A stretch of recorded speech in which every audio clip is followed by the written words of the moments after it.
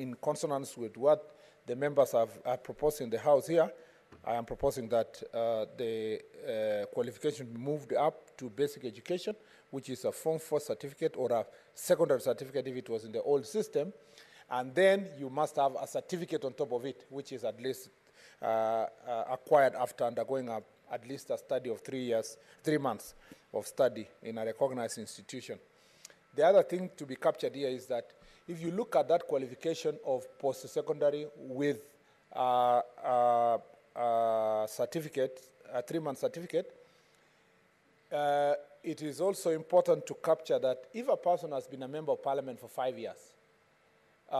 that qualification is automatically achieved if you look at it in terms of experience. So the experience that has been, relevant experience that have been captured in this law is the experience of having served at least for 5 years